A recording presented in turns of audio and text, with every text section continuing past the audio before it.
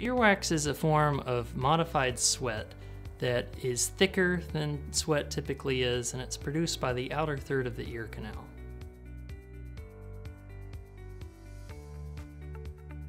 Earwax is not bad for you.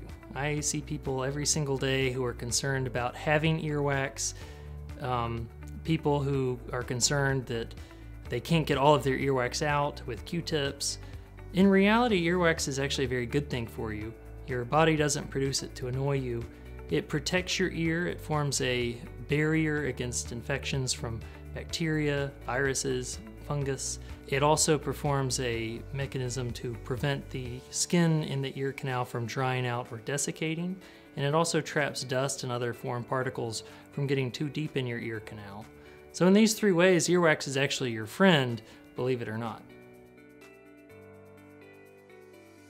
Even though I generally think of earwax as being a good thing, there are two problems that earwax can cause.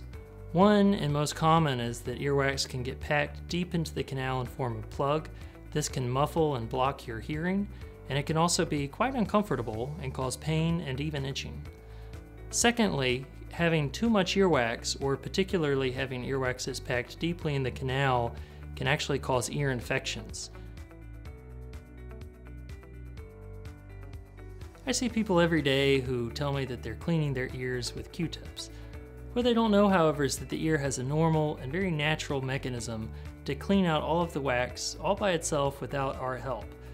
When you use a Q-tip to clean your ear, actually it's pushing more wax deeper into the ear canal than it's getting out. Then what happens is you're left with wax that's deep in the canal that the ear can no longer clean by its normal mechanism, and instead of having a nice clean ear, it's actually an ear that's dirtier and now has a plug of wax packed in deeply. Not everyone needs to do something about their earwax. In most cases, earwax is simply there and doing good things for you. It prevents ear infections, it keeps dust out of the ear canal and prevents getting foreign bodies packed in deeply, and it keeps the skin of the ear canal healthy. There are a few situations though when doing something about your earwax is a good thing. People with very narrow ear canals tend to get more buildup of earwax.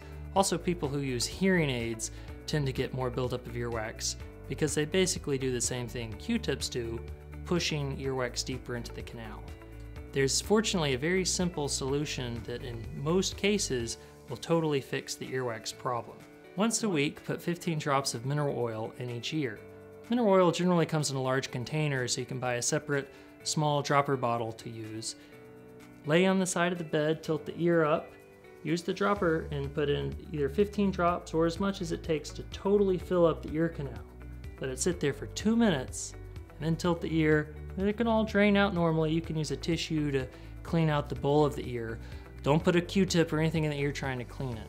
What this will do is it will soften the wax and it will allow it to disperse and drain out normally without further packing it in. At that point, your ear's normal mechanism to keep itself clean is suddenly much more effective.